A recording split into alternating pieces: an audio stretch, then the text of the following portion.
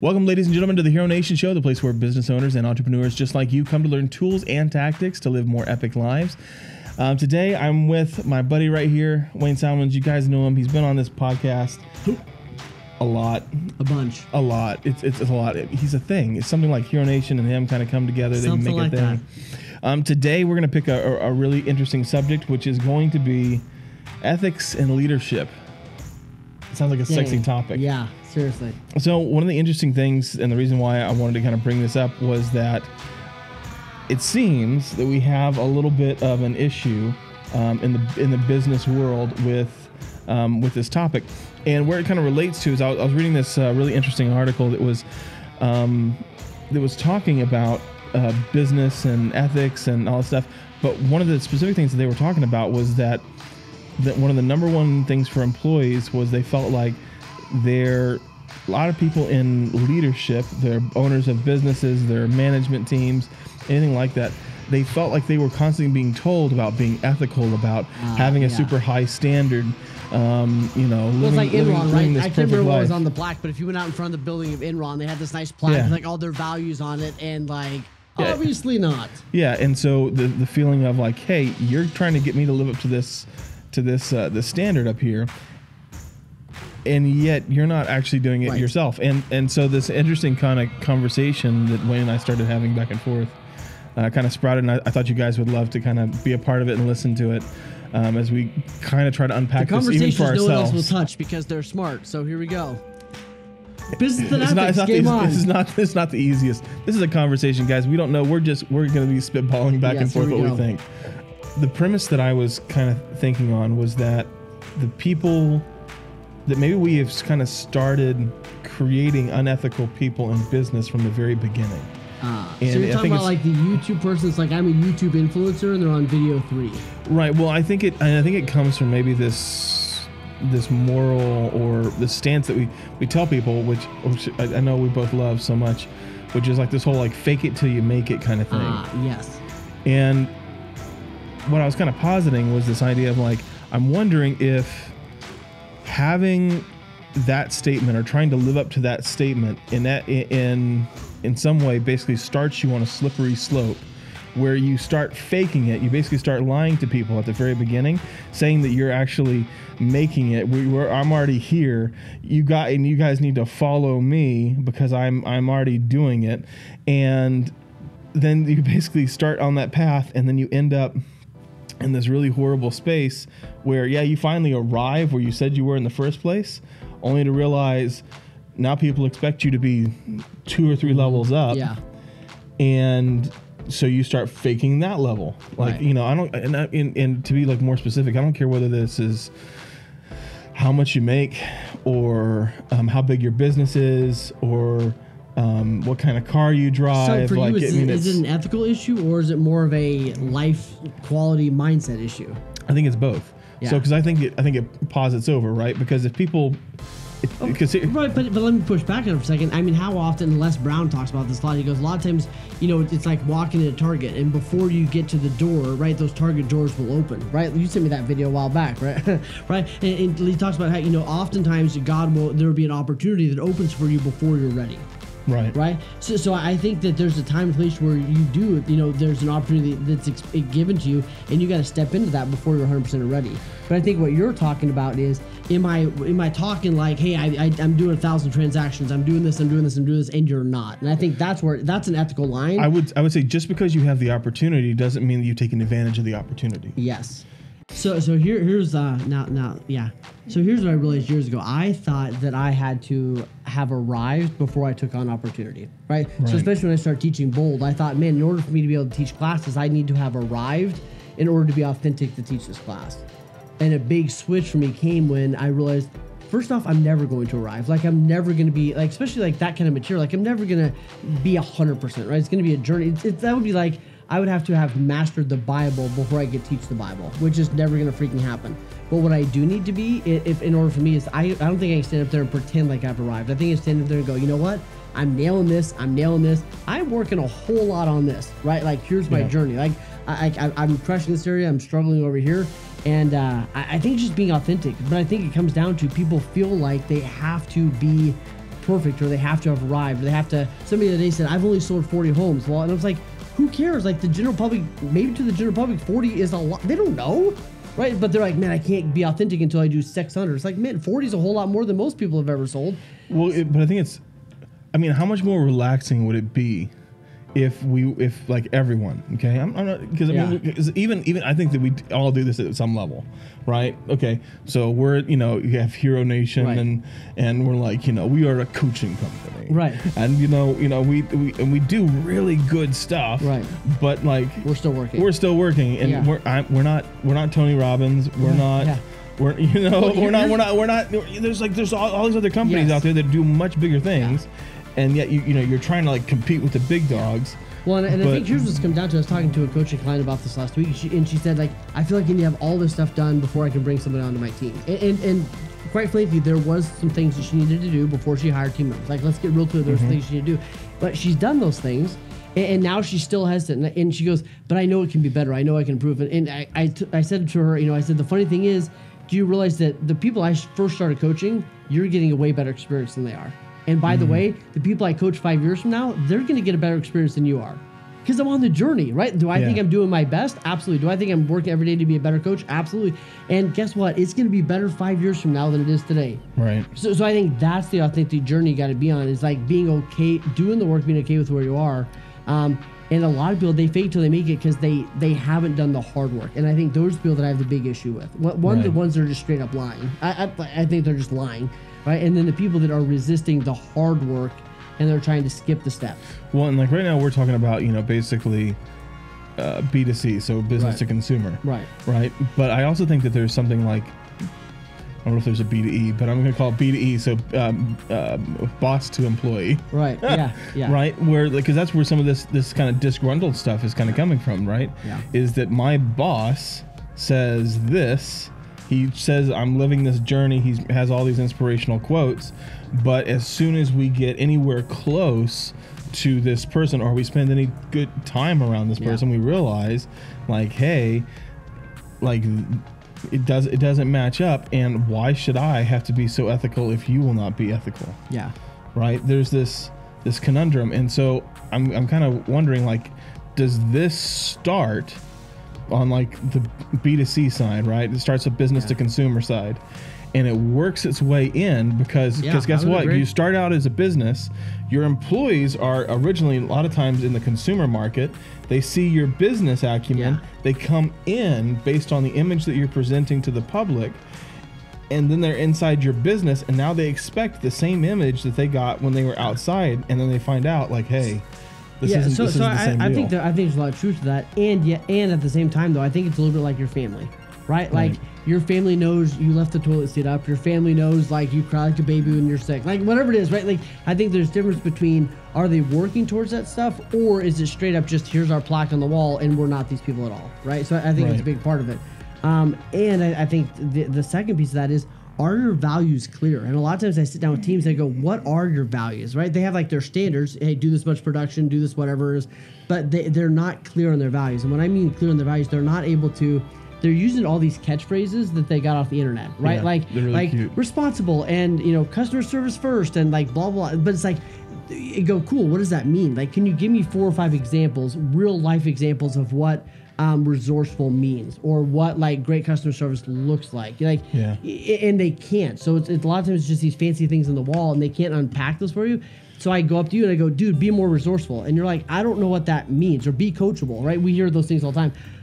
The average person doesn't know what that means, and even if they know what it means, oftentimes those two people have different perspectives of it, right? So I think it often is getting everybody on the same page. I think is a big piece of that. Let me give you one more thing on ethics. What have you set up the measuring stick? And what I mean by that is, have you actually articulated what causes people to stay in business with you and what would cause people to get out of business with you? Have you identified what your values and what your ethics are? And have you clearly defined them so that a 12-year-old could pick that up and understand what you mean? I think that's a big part of it. And then I think that so many people, here goes back to the employees complaining. Are you having real conversations or are you just complaining for the sake of complaining? There's no perfect leader. And what I've realized is every amazing leader I've got close with, right, the closer and closer you get, you realize they all have stuff. Every leader I've ever worked with, I don't care if it's John Maxwell or other people. Like every person has their stuff. Oh, yeah. So if you're expecting a perfect leader, you better cool your heels a little bit, right? You're not going to find a perfect mentor. You're not going to find a perfect business. You're not going to find a perfect partner, perfect leader, whatever it is. Everybody has their stuff. So I think you got to have that measuring stick, though, to kind of go, are we in the range and within growth, or is this blatantly just outside? So I hear what you're saying there. I think really the more the issue is leaders setting standards that they do not adhere to. Yeah. I think that is, okay. Yeah. We'll take a good real estate example. All right. Guy has like a team, or maybe he's a mortgage lender, real estate team. Right. Doesn't matter. Anything that deals with like ISA kind of stuff. And they're like, between 8 and 10, I expect, or 8 and 12, I expect you to do like, calls and get inbound leads and do all this kind of stuff, and and do outbound calls and do all these cold calls and do all this stuff. And then they go back to their office and they don't get it done. Yeah. Or they're like, oh, well, my dog was sick, or I have this, or all my priorities are way above. I expect everyone else to be on the I team was on the side. troubleshooting all this stuff. Yeah. And so it's like, are you a leader that leads from the back, or are you a leader that leads from the front? And I think that a lot of us have learned how to lead from the back, not necessarily from the front. Maybe we were taught like, hey, because now take what I'm saying inside context, because if you are a leader and you're running a business, yes, your responsibilities are different than your employees, right. All this other kind of fun stuff. Take that with a grain of salt. It's actually there. However, I would also kind of posit that I see a lot of leaders do the talk about how to run a really good business, how to whether to like I have, or do these kind of funnels, and then they kind of expect the people underneath them to basically almost kind of like fill the gap to make them look good, because they're not actually doing their job. Yes. Yeah. And I think that's where employees get really upset. I don't think it's I don't think it's in the complete blatant lying. I don't think it's anything like that. But I do think it's at some level it's on that side. Like, hey, if you're asking me to be ethical, if you're okay, so ethical can be, we can make that all kinds of weird stuff in our head. But let's say you ask me to do the most important thing, but you won't do the most important thing. Or you ask me not to lie to a customer, and then you turn around, and when the customer comes to you and they're super pissed off, and you're like, you can't lie to the customer. Right. And the next thing you know, you're spinning fluff. Right, and you're completely 100% lying to the customer to get them off your back in front of your employee. The employee is like fire, storm, like steam coming out of your ears, because at that point, when I'm trying to hold you to an ethical standard of saying like, you don't lie to our employees, that's a fireable offense, or you don't lie to our customers, that'll get you fired or whatever. And the next thing you know, like you're like, so let me ask this. I think one of the great questions to ask yourself is like, would you want to work for you? Right? So like, what things are great about working for you? What things would you want to go to work with you? I think is a great question to ask.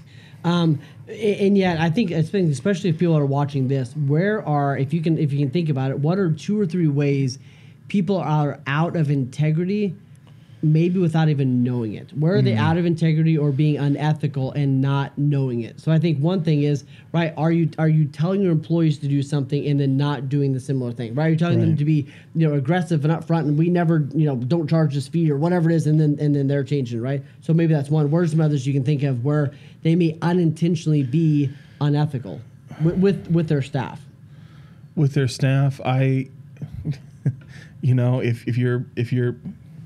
if you're going to hold someone to the standard of being there on time 100% of the time, and you're not there on time, I would say that's an ethical problem. I would say I would agree. So, you can't yell at your employee for being 10 minutes late if you are 10 to 15 minutes late. Yeah. The only way that you can hold anyone to a standard is if you're actually holding yourself to a higher standard than that.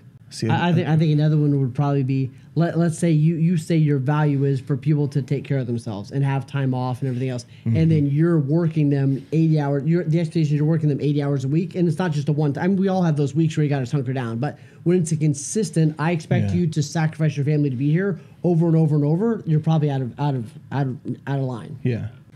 Yeah, there's something there that either you're not choosing to invest in your employees and or further education or further education for yourself, so that you can actually not require your employees to do 80, 90 hours a week, or you're not actually doing the work yourself and you're having everyone else pull up your slack, which is another. I've seen that happen quite a bit. I think another big one, I see this a lot in real estate agents, and we've talked about this before on shows, talking about how like the stages of business, and you have like the early stage where it's like, hey, everybody just come on in, whatever. And a lot of times what I see happen is, especially in the early stages, people make big promises that they can't keep. So they go to somebody, they go, man, come on in and you're going to be part of this. And you're going to be an owner, whatever it is. It's a huge dream. And then it's like 2-3 years down the road, they realize that Joe doesn't have a place anymore, or he's not, whatever. And here's where I think the unethicalness comes in. I think that we all make mistakes when we first start. I think that's somewhat common. You're not going to know every mistake to avoid. What's the problem becomes, are you having real conversation? Once you know you need to make a change, or once you know something's not working, or once you know, hey, I kind of made that promise and I'm not going to be able to fulfill it. Like, once you know that, are you having that conversation, or are you letting things slide? What do you need to kind of repair, re-clarify, whatever. As the owner, you have permission to pivot. It's your responsibility to your goals, to the business, everything else, to, hey, we realize this isn't working, we have to pivot. But I think your responsibility is to clarify that and communicate that in the most effective way that you can, as soon as you know that needs to happen. Right. So, and I think that the way that we're really unethical is probably not having conversations that we need to have. So in other words, Joe from whatever is not going to work out. Does Joe know that? Right? Or you're pissed off, like not having conversations with the people in your world, having conversations about them that you're not having with them. Ooh. If anyone blow up in your face eventually. Because and here's something that here's a little test with that one that I always say. And I don't remember where I heard this, but I've loved it ever since. The example that I use is like, the statement is that never have a conversation with somebody else that you should be having with another person. Yeah. And the example that I use, which it's interesting because people do this all the time, right? You're in a restaurant, you're sitting down, and your food comes over to you, and your food is wrong, and you're sitting with a group of friends, and you taste the food, and you're like, yeah, that food's wrong. I hate that food. And everybody starts talking about the food, and the waiter comes over, and the waiter says, hey, how is everything? And everyone goes, it's fine. It's great. It's great. Now, here's the thing. The waiter in this situation is the only person that has the power to change the circumstance that you're in.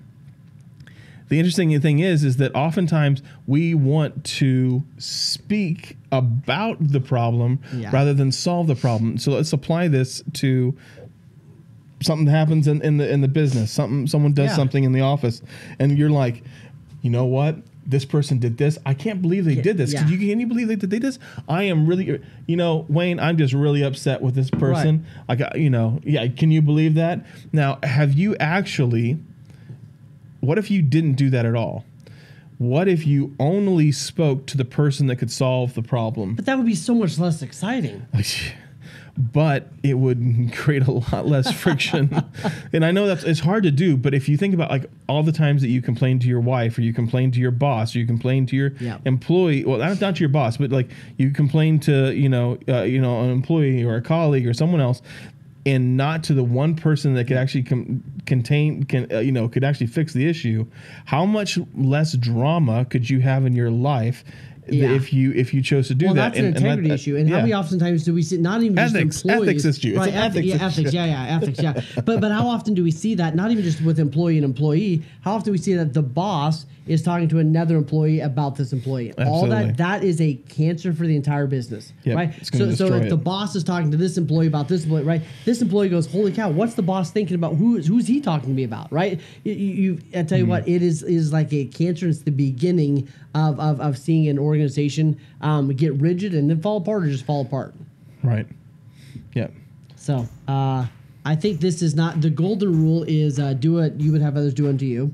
The platinum rule is do what others would want you to do to them, right? So I think this is about, if you're talking shit about me, I would love for you to come and talk to me about that, right? Do unto others as you'd have them do. Yeah. And level up. Yeah. It matters. So guys, this isn't the end all be all of this conversation. Not even close.